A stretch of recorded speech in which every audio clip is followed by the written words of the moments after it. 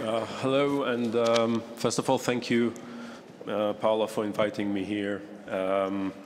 It has already been very interesting to listening to the previous presentation, and I think there are a lot of similarities and connections that we can talk about in the discussion. I would like to talk about the activity of the Center for Digital Art in the Jesse Cohen neighborhood in Holon. I will try to give a very brief background about the place, and then talk about a few, let's say, directions or principles of our activity in the neighborhood, and show you a few examples of projects, of activities that we did there. The Israel Center for Digital Art is an art center that belongs to the city of Holon. It's a city project.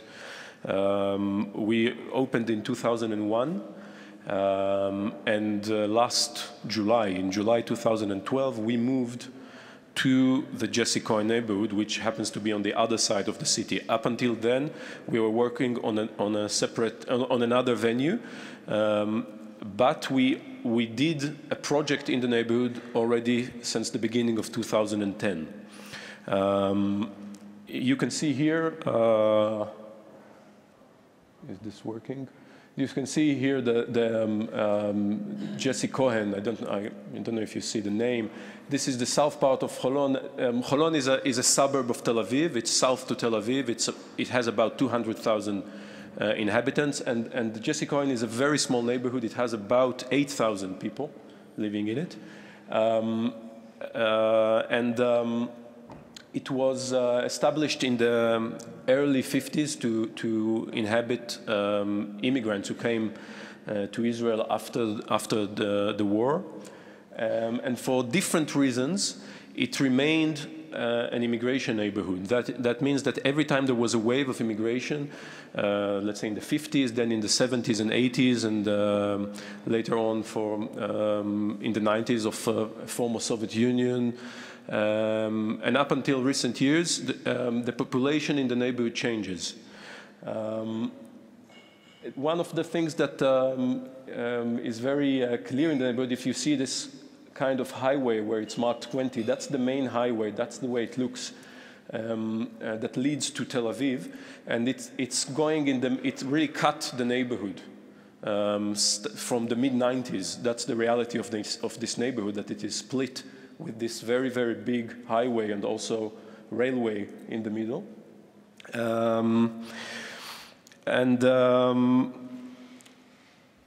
This is how it looks. It's a few this kind of very small houses, and most of it is this kind of what you would call council housing of public houses in the neighborhood.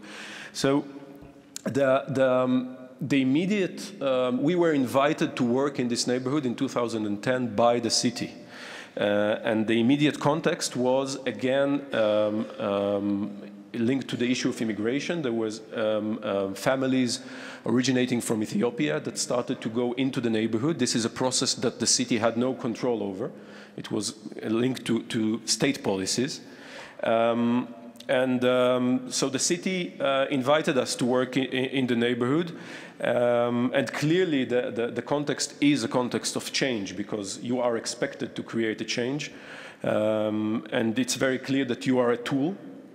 And it's interesting because dealing with issues of immigration, of poverty, of all the problems that Jesse Cohen has, I guess the city has some better tools for that. They have a welfare department, they have schools, they have different types of systems that are already there and already working, but still, as an art institution that belongs to the city, we were invited to work there. But then again, this invitation is unclear about what change means. I mean, it's clear that you have to create a change, but what is this change? What is our role in the situation in this neighborhood? What can we do? This is not very clear. And also, I think we have to remember, and I think a lot of the people here will agree, that when we talk about change and we are a contemporary art institution, we have to be very modest. I think you mentioned it before. We have to be very modest and understand our limits and the boundaries. One of the things that we realized in a very early stage was the gap of expectations. Of course, when you are working, when you are invited by the city has some kind of expectations. Once we started working there and we started discussing the possibilities with residents, with other people working in the neighborhood, there is another kind of expectations from us. The artists that we work with and that we invited to work in the neighborhood also have different expectations. So you find yourself in the middle of a mixture of expectations that sometimes contradict each other, and you have to constantly question what is your role in this situation, what is your responsibility. The original intention was to be there for 2 years. As I mentioned before, we were not located in the neighborhood. So the initial idea was to do a project of 2 years and to finish it and not be there after 2 years. In reality, it took us about a year to just try and start and understand what should be done, what can be our role in this neighborhood. So we realized that no matter what are the plans, or let's say the funding that the city can provide us, we will stay in the neighborhood. And we started discussing about the possibility or the need for us to move into the neighborhood. And then in last July, we were able to move into this building, which is part of 3 buildings of a former primary school. That was evacuated, and we were able to get this building. This was something that was not planned in advance. It wasn't the intention of the project, but it somehow through the process it became the right thing to do in a way, to work from there. So from this kind of research process or integration into the neighborhood, we came out with a few kind of principles of our work that I would like to share with you.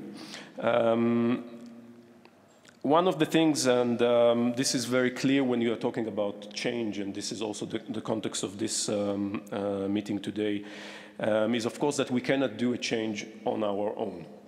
We cannot work in isolation, that is artists, curators, or an art center within this situation in a neighborhood such as Jesse Cohen. We cannot work alone. We must make alliances. And these alliances should create a kind of a network that basically is already there, because there are already a lot of organizations working there, a lot of disciplines involved in the neighborhoods. They already work there, so we should somehow help this network be maybe more active, and for sure connect to this kind of networks, not only so that it provides us as the art organization coming from the outside and the artists that we work with. So it's not only for this network to provide us with a smoother entrance into the neighborhood. So it's not for that. The idea of this neighborhood is that we have to realize that we are really, I would say, almost meaningless without that. We must have partners. So from very early stages, we started working with all the other, I would say, fields of knowledge that are already active there. That is the welfare department of the city and the social workers and the teachers working in the neighborhood and the youth movement which is active in the neighborhood and different partners. Some of them are linked to the city or the government and some of them are more independent based on residents. And start to build this kind of infrastructure that should be continuous, okay? Should be something that we do on a daily basis.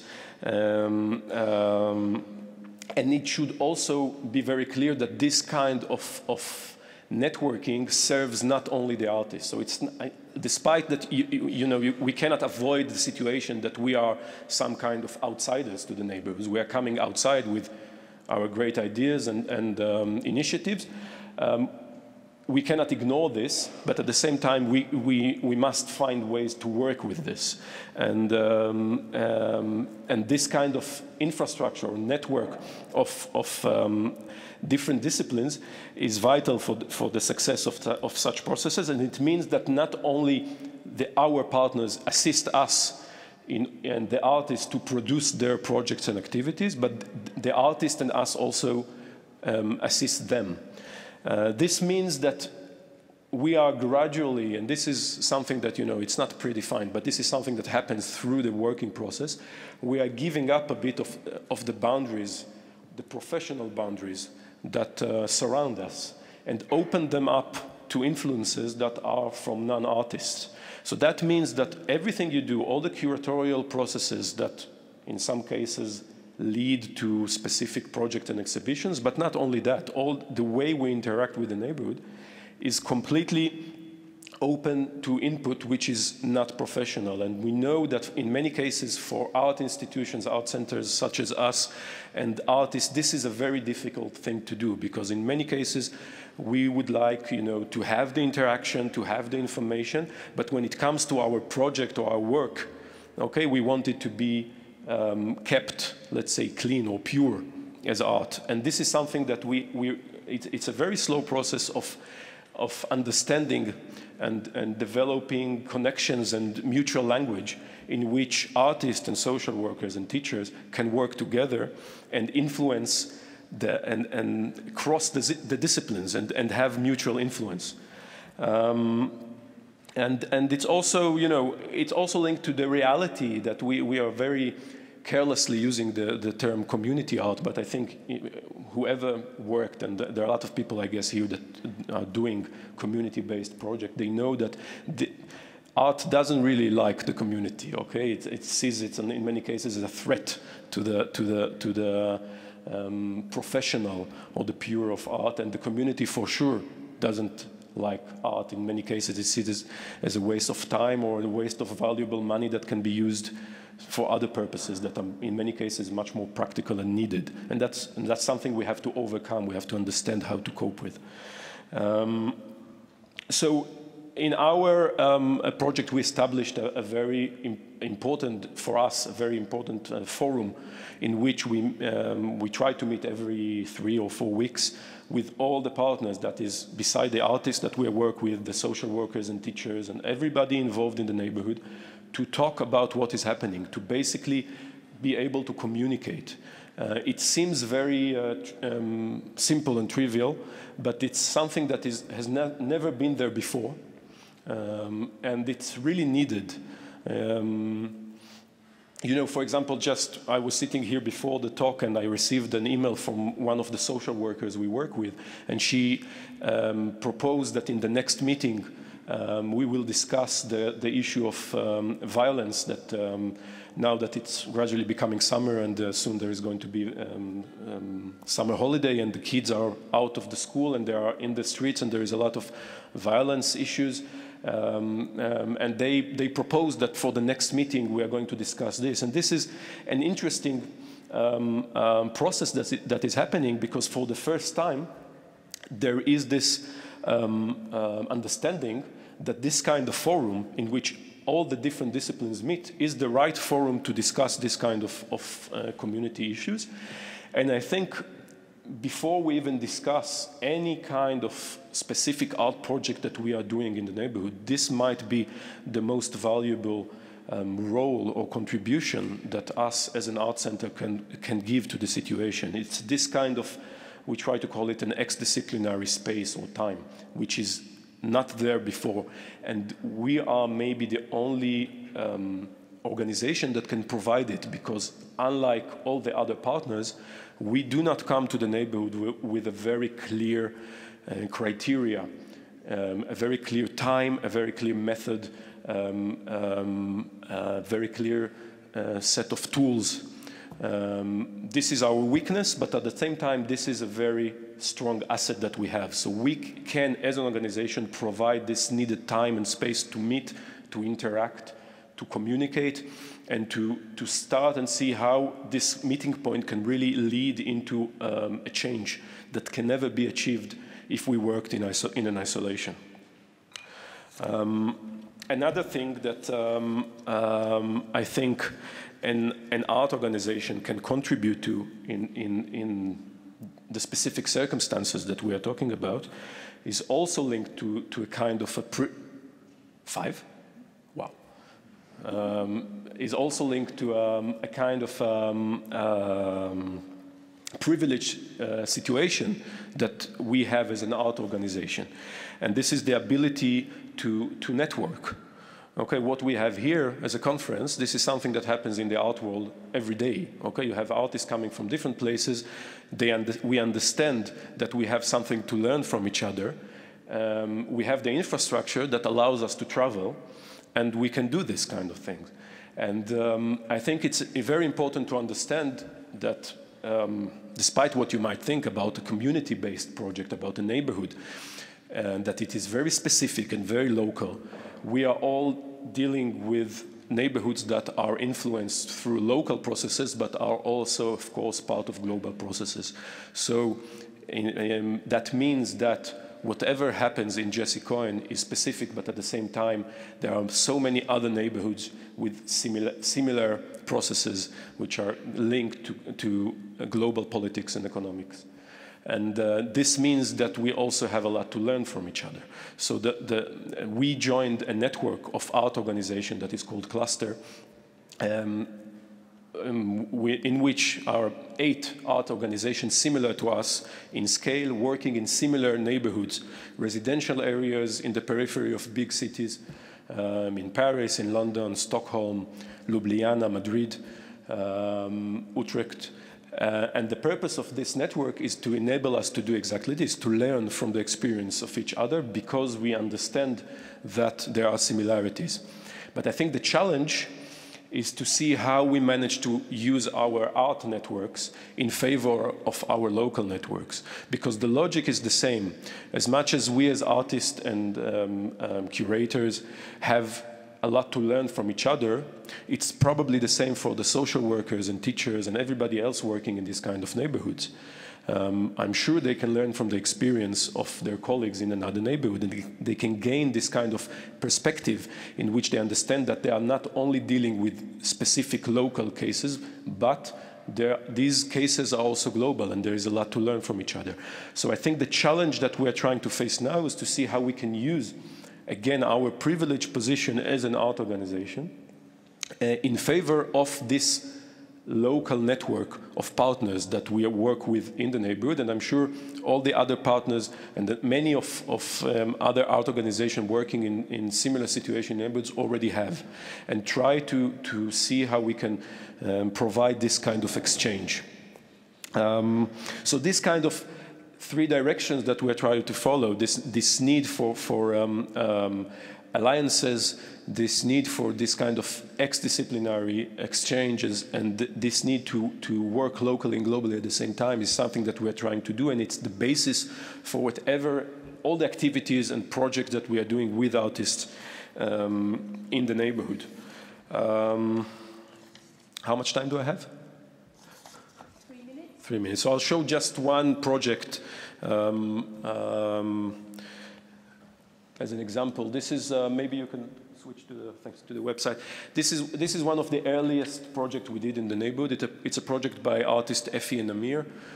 They are based in Brussels. They approached us with a proposition to do a project which basically they came for about 6 weeks to the neighborhood. This is unusual. Usually we work with artists for much longer periods of time. We try to work for a year, 2 years, and maybe longer. But this was a very early stage of the project, and still I want to show it because it is a good example of what we try to do. And they proposed to ask residents in the neighborhood to invite them to video shoot them while they cook in their kitchen, and cooking meant in the broadest way possible. It can be a kid coming back from school making a sandwich, or something, a very complicated dish. And again, through relying on our local network, they managed to go into about 40 people in the neighborhood. And basically what they did is that they created this is online. This is a website that shows almost 40 videos of people cooking. And of course, cooking was an easy way to discuss other issues such as life in the neighborhood, immigration. It's an easy starting point. So I'll just show you one example.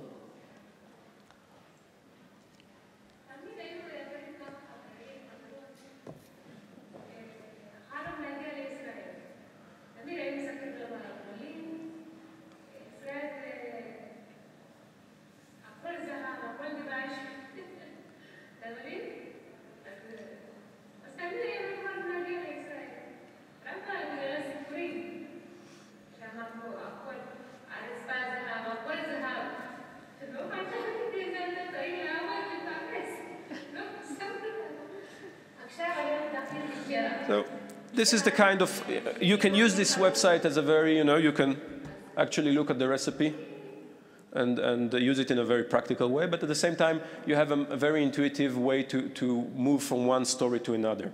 So basically, that was the project, and when it ended, we have this website, which is, it's used, and it got a lot of media coverage. So it was, let's say in artistic terms, it was a very successful art project, and it really created a lot of involvement in the neighborhood and a lot of discussion. But what we also realized through this project is that as an immigration neighborhood, there's a very rich culinary tradition in the neighborhood, and there's a lot of knowledge. So we thought to see what we can do with this knowledge, and what came out of this art project was a workshop that is actually still going on in the neighborhood for about 12 or 15 residents that learn how to, they don't learn how to cook, but they learn how to become a cooking collective that provides, provides catering services to, first of all, the city adopted them. So when the city has different events, they invite them to do cooking, and they are able to make a living. This is from one of our openings. They always do the food. So this is a way to gradually, for this group of people, to use a knowledge that they already have in order to create a very small scale, but still important change that allows them to make a living out of this. So they're still working, and I show this because this is one example. I wanted to show a few more, but we don't have time, for the kind of work that artists do, and to link it to our network in the neighborhood, because this kind of project could not be done if we were working by ourselves. We couldn't do it. And the involvement of all our partners there, the community center, the social workers, was crucial for this project. And at the same time, the presence of the artists became crucial for them. And it's interesting to see the kind of feedback that is given about this kind of projects from people coming not from the art field or cultural field, to understand how meaningful it is. So I will conclude with this. I hope maybe we have some more time in the discussion.